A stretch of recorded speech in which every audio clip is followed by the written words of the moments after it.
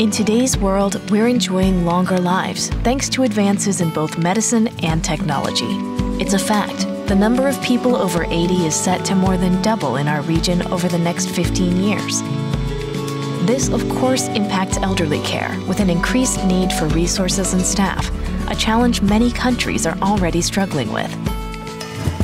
But here's the good news. Digitalization in general, and IoT in particular, is part of the solution. We're talking about innovative planning tools, IoT products, smart monitoring systems, all to make the job easier and more efficient for caregivers, like Sensorem's easy-to-use smartwatch, an innovation that boosts the quality of life for older people, with features like a safety alarm, GPS tracker, inactivity alarm, voice calls, and medication reminder. Together with reliable connection, no matter where you are at all times, we make it possible to live a more independent and active life. Safer at home, closer to family and friends.